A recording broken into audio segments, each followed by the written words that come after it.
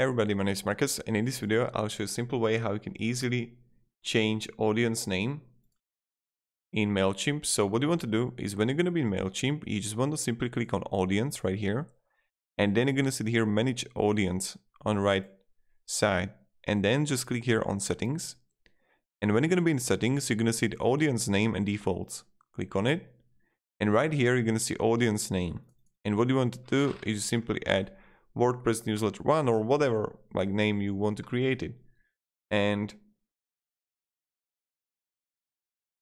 this is pretty much it how you do it. Save an audience.